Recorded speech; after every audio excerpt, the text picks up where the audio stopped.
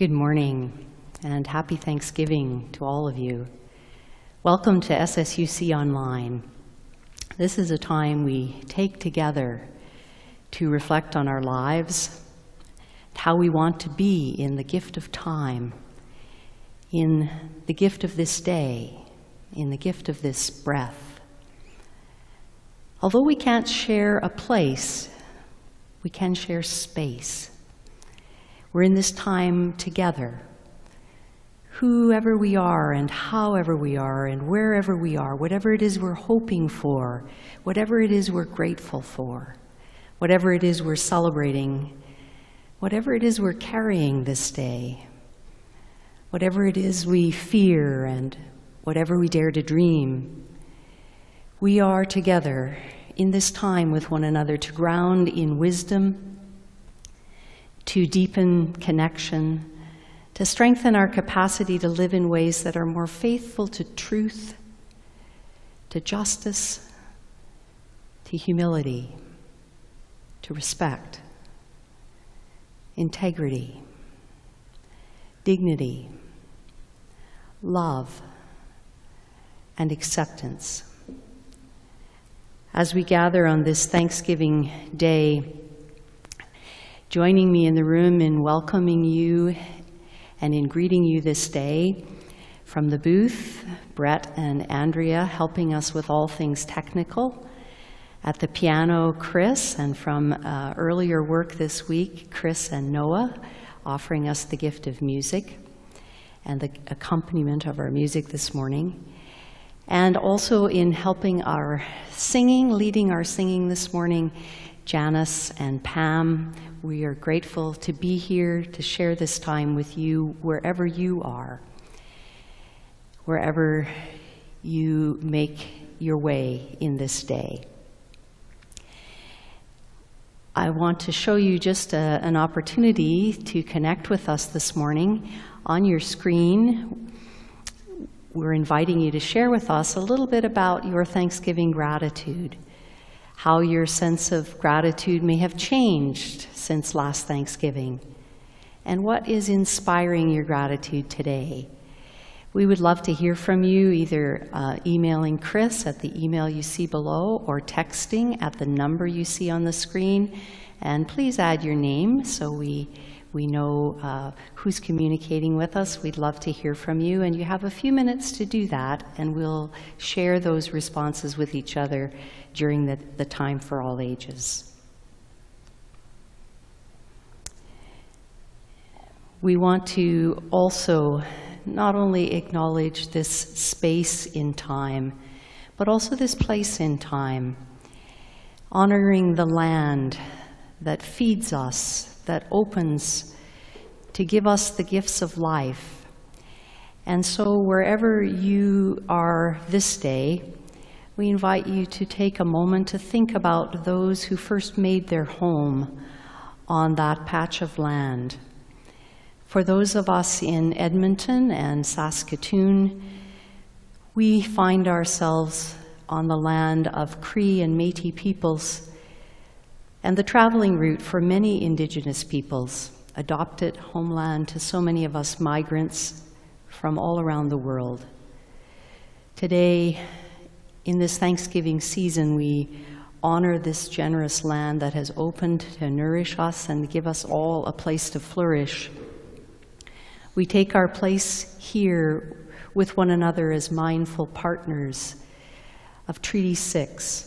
Treaty 6 territory, a land and a people of so many different names, seeking to be united in a future that is healing and healthy for all. Invite you to take a moment to identify the land and its First Peoples wherever you are in the chat on Facebook or on the website where you're watching this morning. We take this moment to express our gratitude as we sing with one another with the help of Pam and Janice. We sing our gratitude.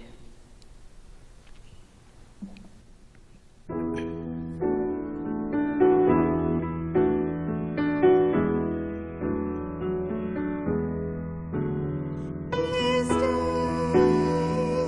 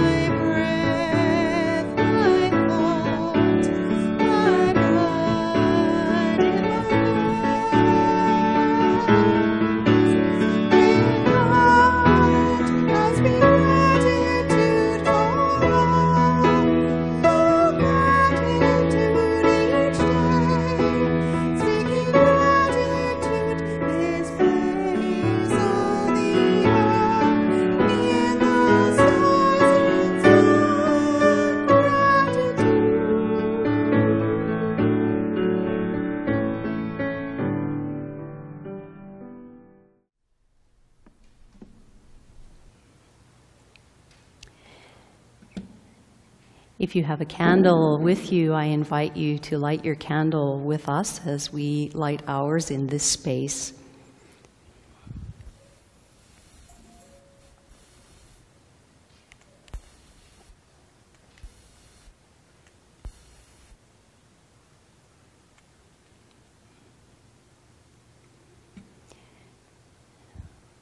We come to remember that we are born of fire. And we light this candle with the intention to ignite our capacity for our passion for justice, our passion for life. And we remember we're born of water in bodies made mostly of water on a planet we call home that is mostly water. We light this candle remembering that we are air. A single breath separates us from not being. A single breath, air, gives us life again for another moment. And on this day we remember we are soil, that which opens to feed us, from which we come and to which we return and spend our lives building soil for one another. We light this candle remembering we are part of all that is. And like trees with earth in our roots and sky in our reach, we are born into light. And we are ever seeking it, day after day.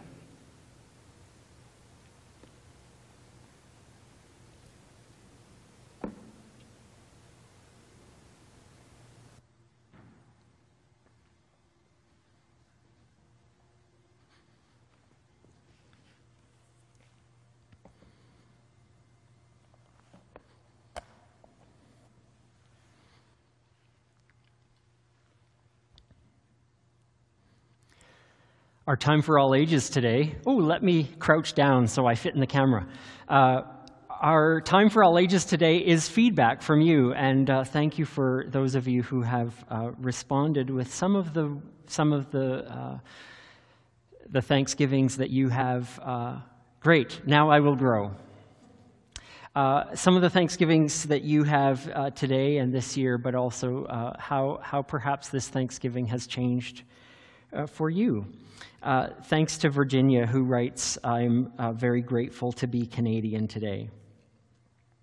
And Sherry Ann, who's emailed and says, connection in its many forms and media with every dimension of life with Earth amid the pandemic inspires my gratitude today. Tanis writes and says, I'm thankful for the good health and welfare of all my family, and though I can't be with them this year, I know they are well.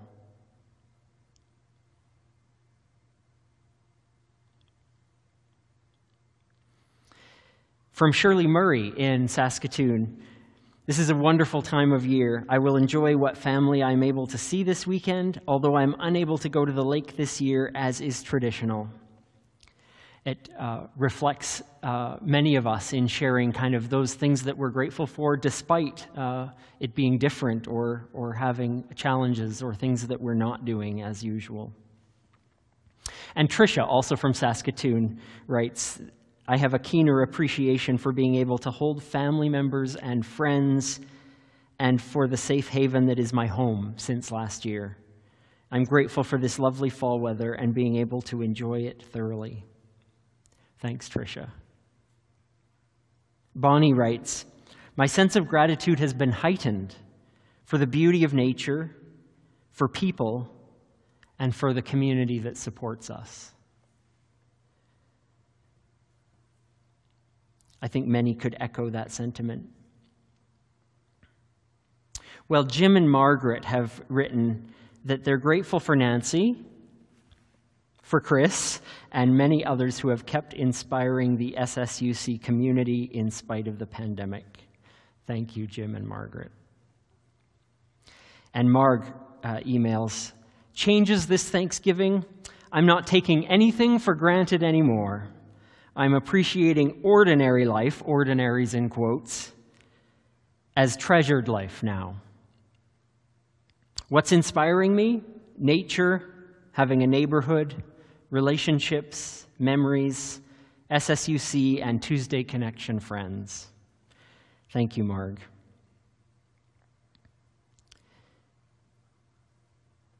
I just want to mention just a few others because there's quite a few, and they're all so wonderful. Reiner and Amy have written, "We're thankful for our computers that make virtual visits and meetings possible during this time." Reiner and Amy, so true. Just yesterday, we were sharing how computers can be such a frustration, but without them, think of what limited connection we'd have during this time. You're so right, Amy and Reiner. Dawn and Annabelle have written, "My sense of gratitude has been heightened for the beauty of nature, for people, and for the community that support us."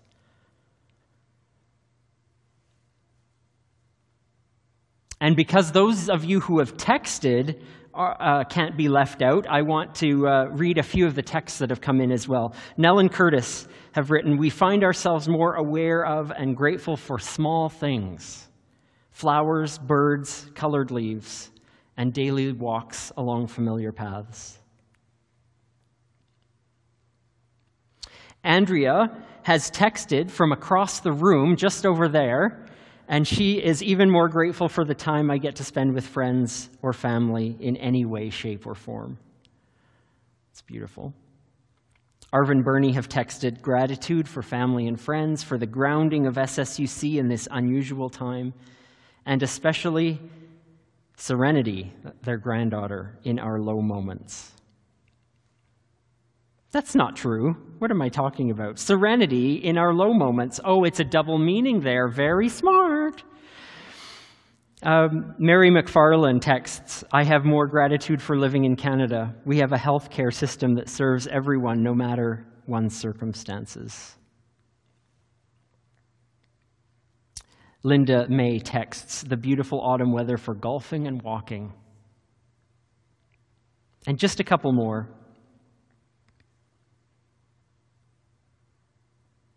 Angela texts, "I'm grateful for SSUC finding ways for us all to connect during this time."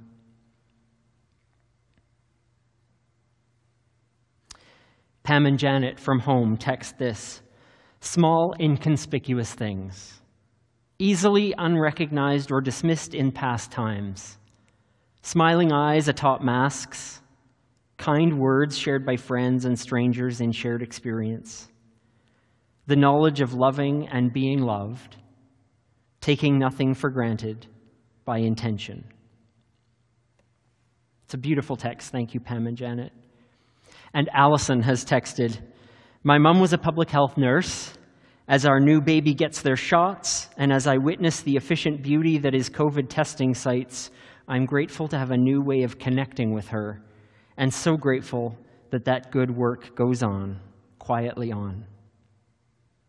Thank you, Allison. And thanks to all of you for sharing this Thanksgiving weekend and the ways perhaps our gratitude has changed and many of the ways it's stayed consistent for all of us. Thank you for sharing. We are not alone. We are not alone. We are not alone. God enfolds us. We are not alone. We are not alone. We are not alone. God enfolds us. We are not alone. We are never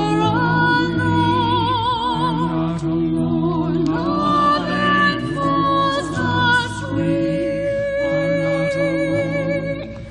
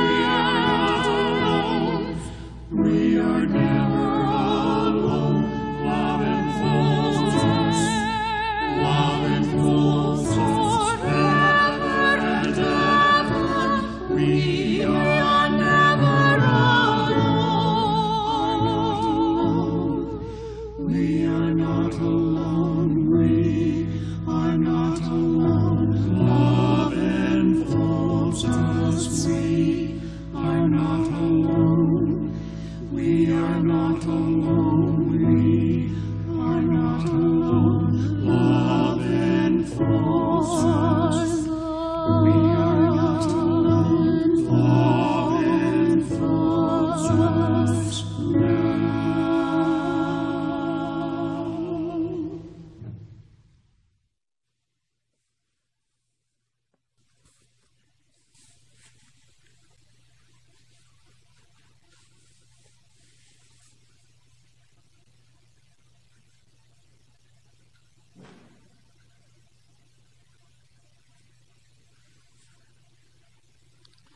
A reading this morning from Marg Piercy's poem. The discipline of blessings is to taste each moment, the bitter, the sour, the sweet and the salty, and to be glad for what does not hurt. The art is in compressing attention to each little and big blossom of the tree of life, to let the tongue sing each fruit, its savor, its aroma, and use. Attention is love, what we must give children, mothers, fathers, pets, our friends, the news, the woes of others. What we want to change, we curse, and then we pick up a tool. Bless whatever you can with eyes and hands and tongue. If you can't bless it, get ready to make it new. In the words of this poet, may we find wisdom for our living.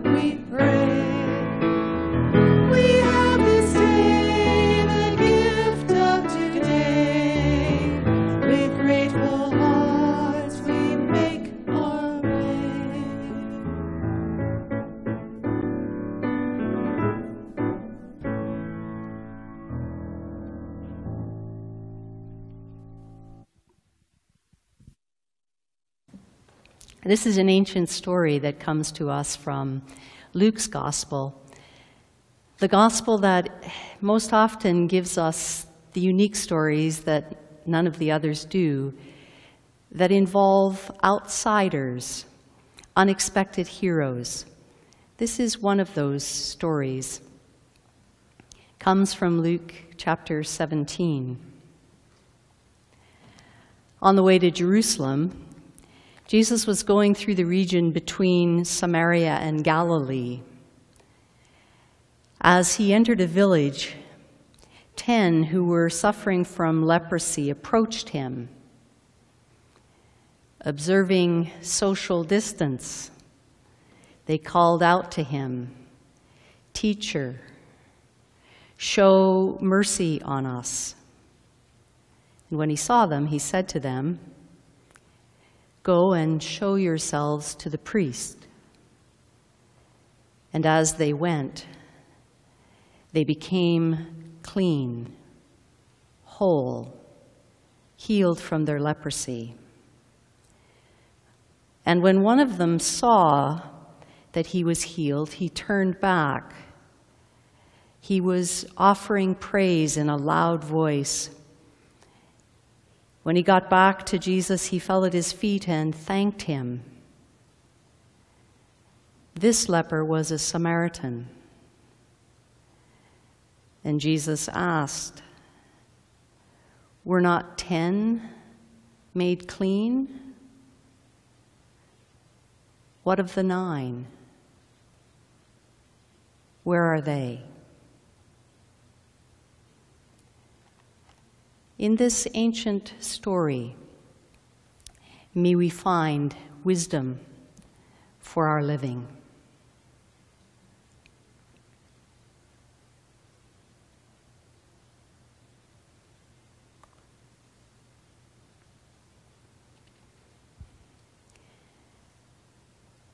There are so many platitudes about gratitude. It's as though gratitude is some kind of a quick release capsule we dissolve under our tongue, and in no time we feel better. And maybe, just maybe, we get this idea of identifying gratitude as etiquette, our culture's expectations of good manners. Do you remember as a child being pressed into saying thank you as your get-out-of-jail-free card that released you from the company of adults and set you free to go and play with the gift that someone just brought you? Somehow I think we have over-identified the practice of gratitude with well-mannered expressions of saying thank you. It's easy to do. Even a highly regarded spiritual teacher from the 1st century slid into the same trap. Would the story have been any different if 5 out of the 10 had returned? Or say even 9 out of the 10? Even if 9 out of the 10 had come back to say thank you, would we still be focused on the missing and seemingly expected expressions of thanks from the others? Thanksgiving sermons in our tradition love to beat up on those 9. They missed their lines and exited stage left without a word. So we parade them out every Thanksgiving as these thankless little so-and-sos who didn't have a grateful bone in their bodies.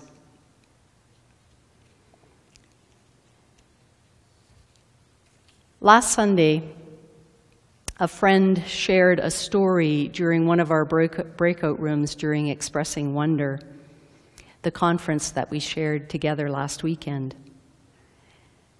His story has traveled with me all week. My friend was remembering an incident he experienced a number of years ago on a cold morning when he was driving to work. And he saw a young Aboriginal man walking on the highway. The young man was not warmly dressed. He was wearing only a shirt. He had no jacket. Not the kind of winter footwear that the weather called for. And he was still some distance from the town when my friend pulled over to ask him what he was doing out on the highway and where he was going. And the young man indicated to my friend that he had a court appearance that day in Fort Saskatchewan.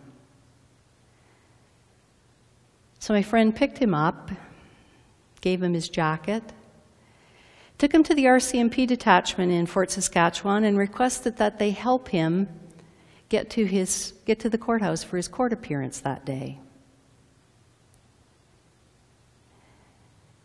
Rather than commending this young man for his efforts to make it to court, the officer on duty to whom my friend spoke, the officer at the detachment, began to berate the young man for failing to adequately express his thanks to the stranger who had helped him, shaming him and blaming him for not expressing his gratitude. I recognized the story of the 9 lepers in that story. And I recognized my dominant culture and its expectations in my friend's story. I recognized how this officer assumed that silence was a lack of gratitude. I recognized our assumption that a police station is a safe place for everyone.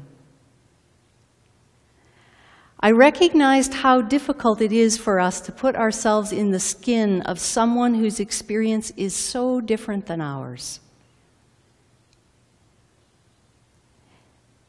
And this story took me back to my own memories of so many mornings just like that one, when I would have been in the role either of the Crown prosecutor or the duty counsel, waiting for my legal aid client to arrive with no understanding of what it took for him or her to get there, let alone what it meant to be there.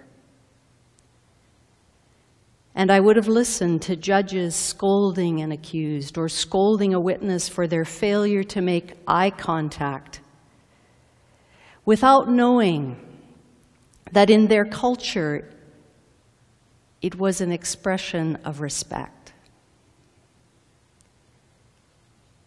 And I would have remained silent or been silenced as someone was interrogated or shamed for being late, without any understanding of how they had managed to get there at all. We see ourselves in these stories. We're so focused on the 9. So focused on our expectations of what gratitude looks like and smells like and sounds like that sometimes we miss its medicine altogether. The 9 who didn't make a U-turn and say thank you never got a word of credit for their compliance, for just doing what they had been told to do.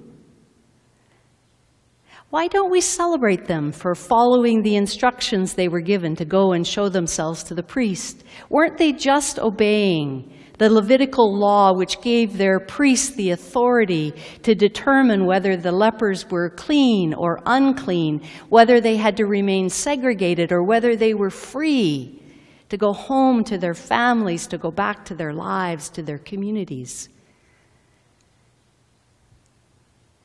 And what do we know about their experience of living with a stigmatizing, ostracizing, isolating disease?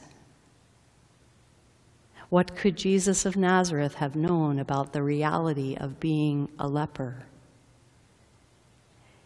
Yes, he's often a model of compassion. Yes, he's often an advocate for those on the margins. But here, like us, he was a product of his culture, of its expectations, of the limitations of our social location. Our experience and our expectations are shaped by the gender we wear, by the hue of our skin, by our sexuality, by our socioeconomics, our traditions, the power we have or don't have, the teachings that have shaped us. What if by turning back, they lost their chance that this could be it? This could be freedom. Who's going to jinx that and turn back to say thank you? Of course they were thankful. Weren't they just like prisoners walking past iron bars? Who in their right mind doesn't just keep walking toward that new day of freedom? Weren't they just like hostages that had been liberated? Who could believe that the moment had come when they were actually free to return to their communities, to go home to their families? And maybe they hurried away to pay it forward. Maybe they hurried away to make up for lost time. Maybe they hurried away to the joy of returning to celebrate with their families, to the delight of returning to the embrace of their communities. Maybe some of them couldn't trust the change in their circumstances yet. Maybe it was too good to be true. Maybe there was a catch. Maybe they were speechless, grateful beyond words. We don't know what it is to be any one of the 9. We don't know what it is to be a young Aboriginal man walking beside a highway on a cold morning. We don't know what it is to be in another's sandals or runners. But we do know that criticism is easier than conversation.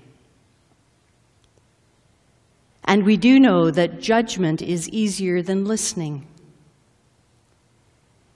And we do know that drawing conclusions is easier than opening to new understandings.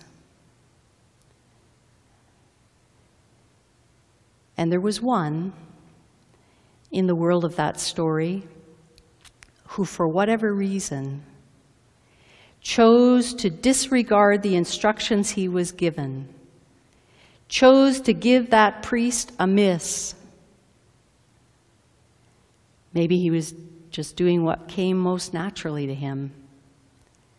Maybe he wasn't doing anything particularly exceptional. Maybe he was just navigating this moment as he navigated his life.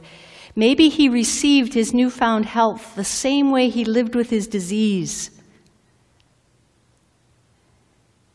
with easily expressed gratitude for a new day, for this new measure of health he had. Maybe he was always grateful for having won the greatest lottery of all, having been born. His expression of thanks comes so naturally, so instinctively, that maybe it was a well-exercised habit in his life, and somehow he could afford the luxury of taking time to stop and speak his mind. The story takes pains to tell us he was a Samaritan. He was a leper and a Samaritan, a margin within a marginalized community. He was a visible minority who stands out even more because he's the one who does what is expected, not of him, but of the others. Yet he, the unexpected one, becomes the teacher in this story. The one who knew the poet's truth, the truth of Marge Piercy that Dawn read for us a few moments ago. He was one who tasted each moment, the bitter, the sour, the sweet, and the salty, and was glad for what did not hurt. Perhaps he knew that pausing to express his gratitude was what he needed to do to complete his healing, not making his way to some priest, some other authority, or even to his family if he had one, but that he needed first to give voice to his experience. Expressing his gratitude with words was his medicine. It was his way of, in the words of the poet, compressing attention to each little and big blossom of the tree of life, to let the tongue sing and savor its aroma and its use. For others, the medicine of gratitude was consumed in the taste of living their freedom, turning their thanksgiving into thanks-living. Gratitude is one of our medicines for these troubled and troubling times. Gratitude isn't about good manners. It isn't about expected etiquette. It isn't about just saying thank you.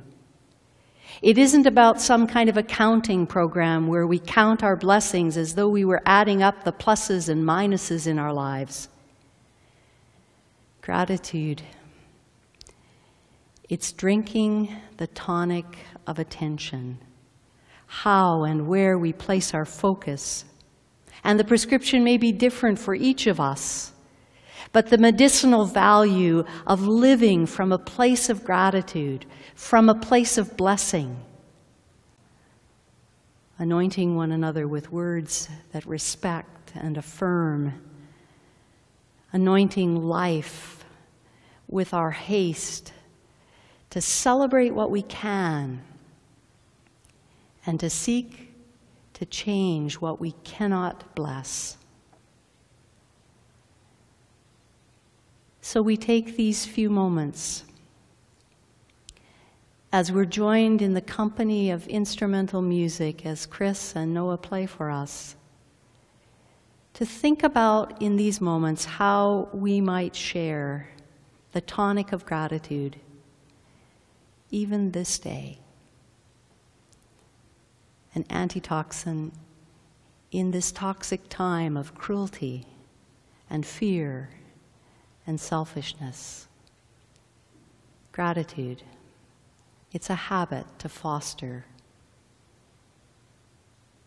a practice to attend to, a medicine for our time.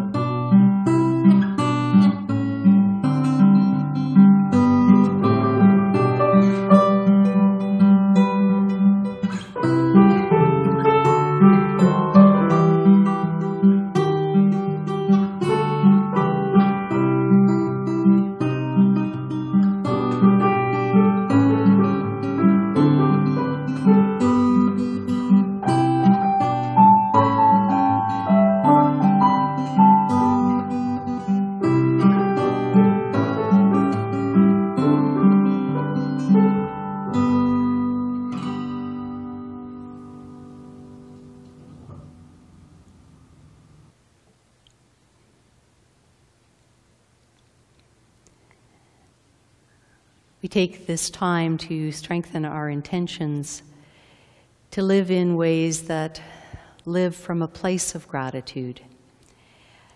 The prayer we share this day is inspired by the words of Reinhold Niebuhr, words that have been shared in many 12-step programs in various ways. There are a number of variations on his words, and today we offer those as our serenity prayer on this Thanksgiving weekend.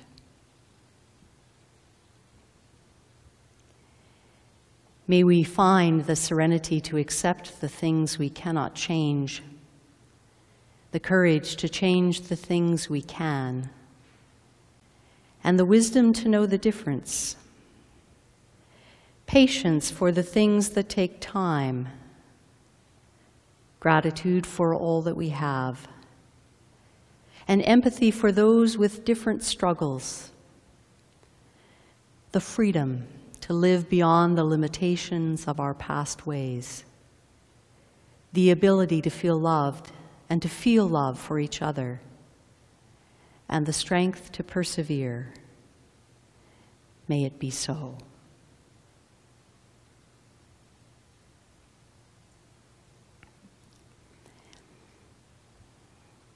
We want to take just a few moments to share a few invitations with you. One that follows quickly on the heels of our time together in this live stream. Please join us on Zoom for coffee and conversation. Make yourself a cup of coffee and dial in on Zoom. You will find the link you need in the morning messenger, or if you need to receive it again, you can contact us at any of the ways you see on your screen at the moment. Join us for coffee and chat at 11:15. You can stay just a few moments, or you can stay the full half hour with us. It's just time to see one another, greet one another, and connect around the theme of this morning's gathering. Also on coming soon, beginning a week from this Wednesday, we have a new fall and winter children's program that we're launching. Ariane and Daisy have some wonderful stories, some at-home family activities, some songs. Please check your midweek email on Wednesdays, beginning on October 21st. It's an opportunity to explore some of the material in our Compassion series, Be Loved, Be Kind, Be You. Also, this coming Tuesday, continuing our Fall Tuesday Topics series, this week, practice awareness of purpose. How are you feeling about your purpose these days, these pandemic days? We'll be learning from the work of Parker Palmer, how to be more fully present in the world with our own truth. Tuesday evening at 7 o'clock, you'll find the link in your morning messenger, or failing that, please don't hesitate to be in touch with us on the links you'll see later on the screen for us to send them to you again. We also want to express our gratitude for the faithful way that you have continued to support the work of SSUC with your financial contributions. Thanks to your strong and faithful giving and to our ability to access some government funds for pandemic purposes, we've been able to replace some of the income we would have had from fundraising and from space use. And we are still in a strong financial position and would love to see that continue through the end of the year. So you see on your screen the various ways that you can help us, and we so appreciate whatever it is that you are able to do to continue your financial support of the work of SSUC.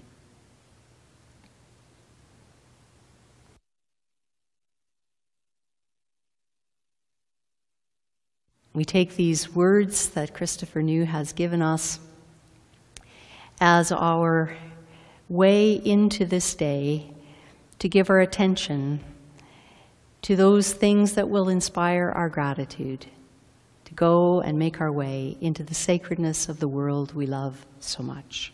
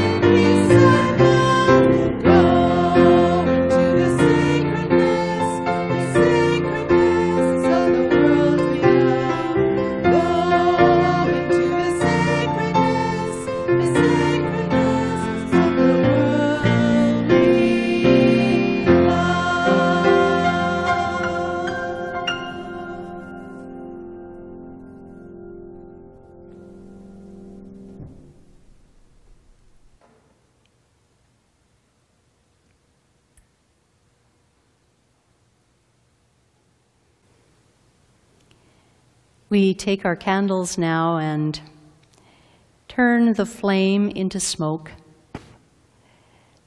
dispersing the energy of our gratitude into this day. We go to practice the medicine of attention that grounds our gratitude in this world, in all of its sacredness. Although separate, we go together in our intention, strengthened by this time that we've shared with one another. May this be a week that you are healthy, that you are present to its moments of joy and beauty, and may we be with one another in this time again very soon. Be well.